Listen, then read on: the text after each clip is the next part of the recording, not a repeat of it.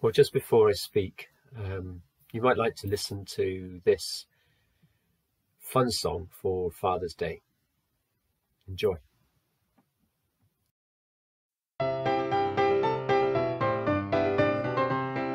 Every day you keep me safe and warm and loved and fed, but today's your special day, it was my turn instead. So I got up at 5 a.m, I've been working hard since then. Some things I didn't get quite right, next year I'll try again. Just for you I did my best to cut my own hair. Some places came out pretty good and some are kind of bare. I washed all your nicest clothes, but the washer wasn't free, so I used the dishwasher, pretty smart of me. Remember, no one's perfect, every kid has faults. Remember, it's the thought that counts more than the results. My heart was in the right place even though I did it wrong. It was all to say on Father's Day, my love for you is strong. I vacuumed really quietly, I didn't use the power. I cleaned your dirty iPad screen, I held it in the shower. I painted all the ceilings, it was easy with the mop. Now the carpet's painted too with cool rainbow drops. I answered all your work emails with just leave me alone. And we gave a prince from Scandinavia a loan. I watered all the houseplants with the garden hose. I forgot to turn it off, sometimes that's how it goes. Remember, no one's perfect, every kid has faults. Remember, it's the thought that counts more than the results.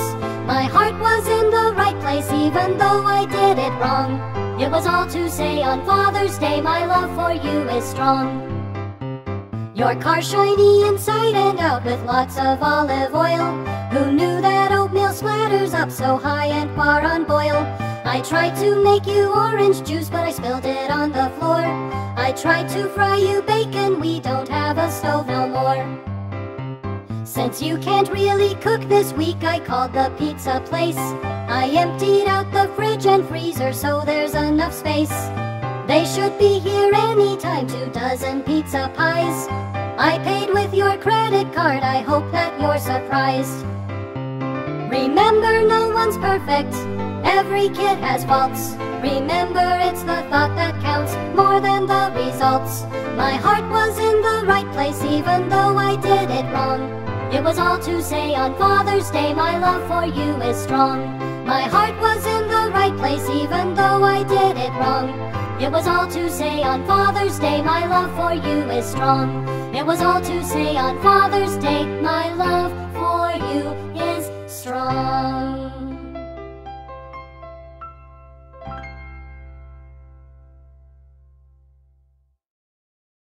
Song drops.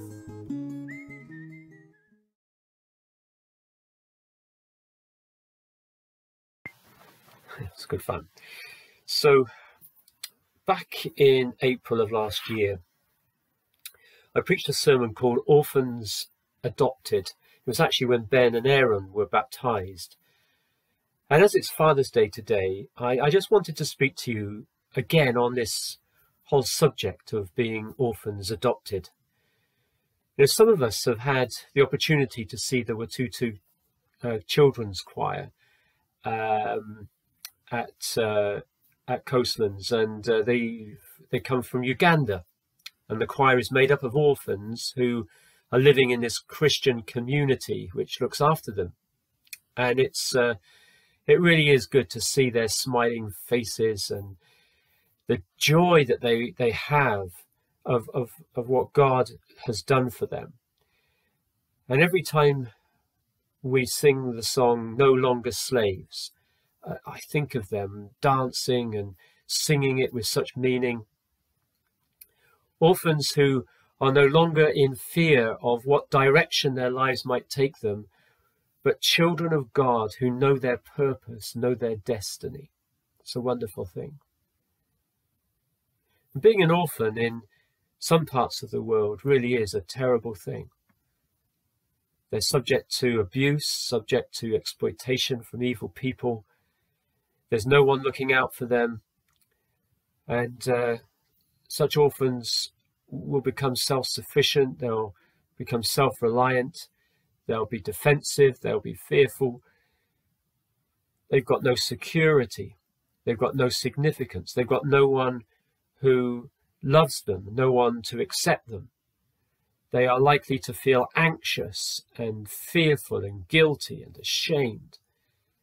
And particularly if they have had to steal to survive, or they've been forced to do things that they wouldn't really want to be doing. They'll feel rejected, they'll feel weak, they'll feel powerless. They may be angry and they may be depressed. Orphans may feel these things, but you know what? Everyone can feel like that. In fact, we could say that there is something of an orphan mentality in our world today, because as human beings, we were created in God's image, and we were wired to relate with God. You know, there is a capacity within every one of us to connect with God. In fact, there is a spiritual vacuum within us that needs to connect to God. God's put it there, and it's only him that can actually fill that void within us. We're like orphans if we don't have God as our Father. And like orphans, we will experience anxiety and fear and guilt and shame and rejection and powerlessness and anger and all sorts of negative emotions, because we haven't got God as our Father. We're like an orphan without God. And we try to be self-reliant and we try to be self-sufficient, but we weren't designed to be that way. We were designed to be children of God. We were designed to have a wonderful relationship with our God in heaven, our Father. We were designed to rely on him. We were designed to find our provision from him, our guidance, our power, our acceptance, our peace, our forgiveness, our protection, our security, our significance. It all comes from God, who is our Father in heaven. You know, there is a program on TV that appears periodically, and it's called Long Lost Families. And this program tries to track down relatives of people who were adopted, often as babies, and they have no idea who their parents are or why they were adopted. I mean, recently they did a couple of programs on people who were known as foundlings, people who were abandoned by their parents in some location somewhere.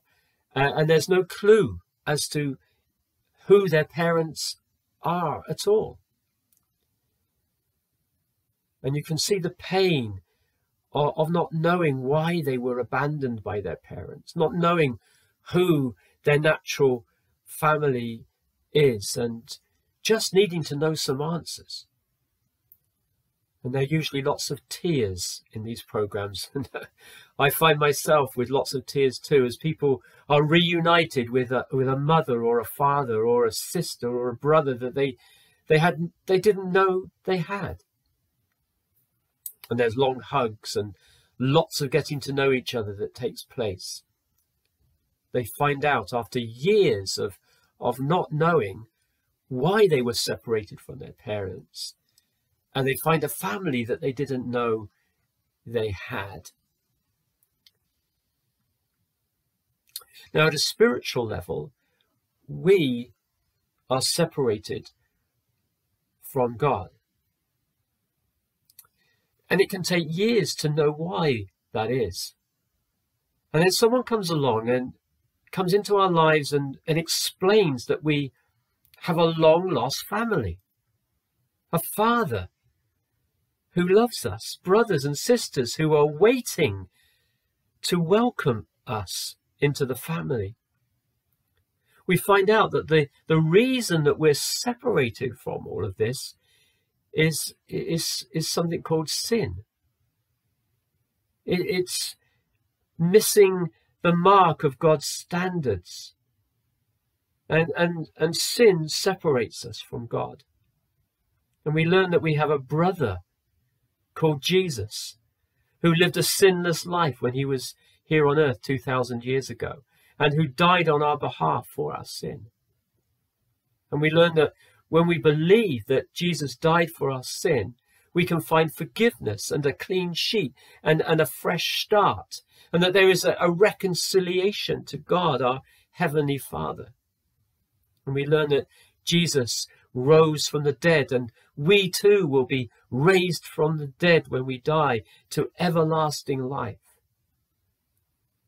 And we learn that we can start experiencing the eternal life that Jesus came to bring.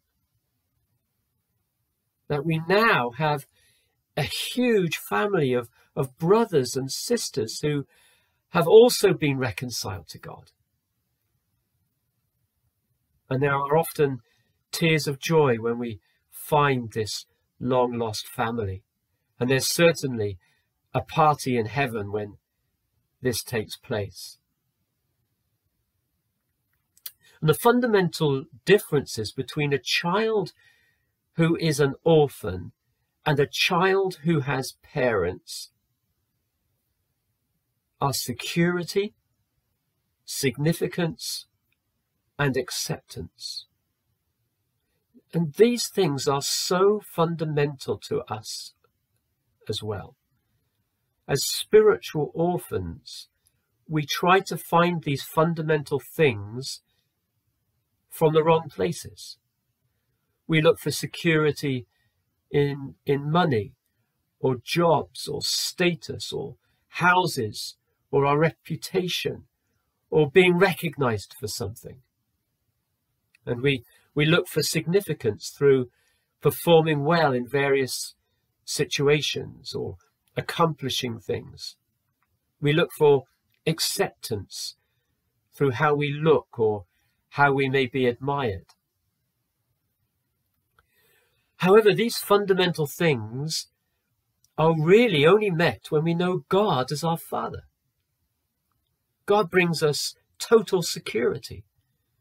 We may lose everything we have, but God is still there. He is our refuge. He is our strength. He is our shield. He is our strong tower. His love is constant and is everlasting.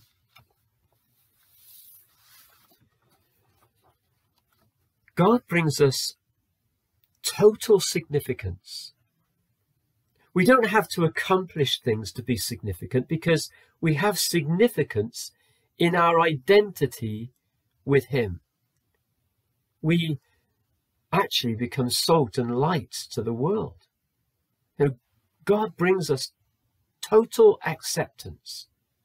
We are adopted into God's family. We are loved unconditionally by God. We are no longer orphans, but God has adopted us into His family because Jesus died and rose again for us. And this is just amazing grace. And those of us who are Christians, who are listening to this today, need to guard against reverting to an orphan mentality. Self-reliance, self-sufficiency.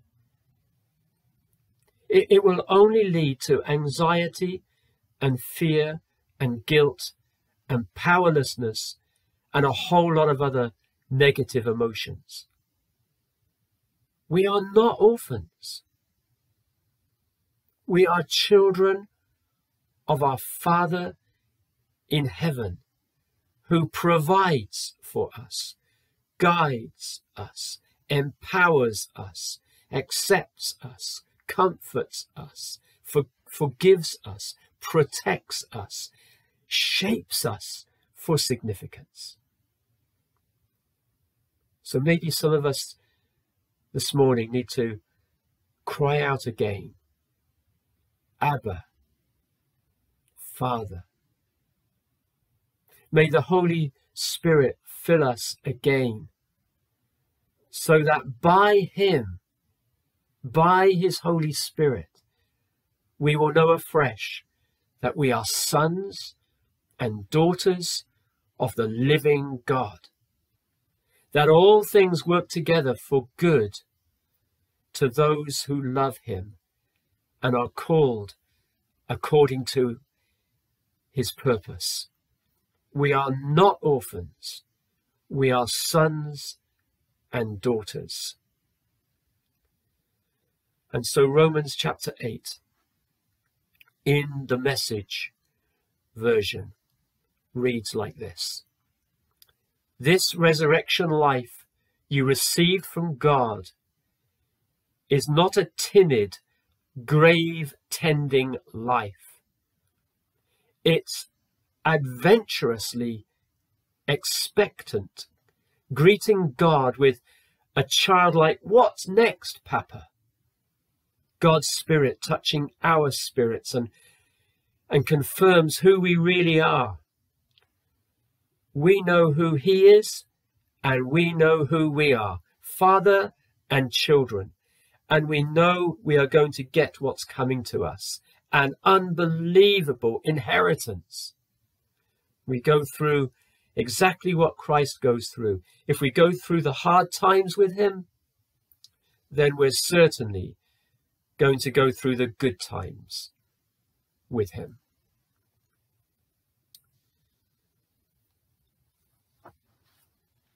Right at the end of our service today, we're going to have an opportunity of an extended period of prayer to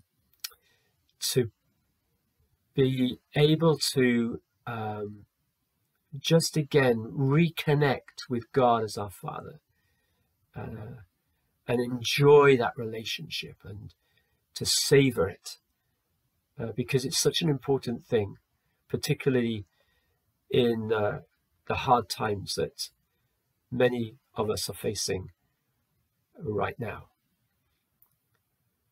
But let me just briefly pray.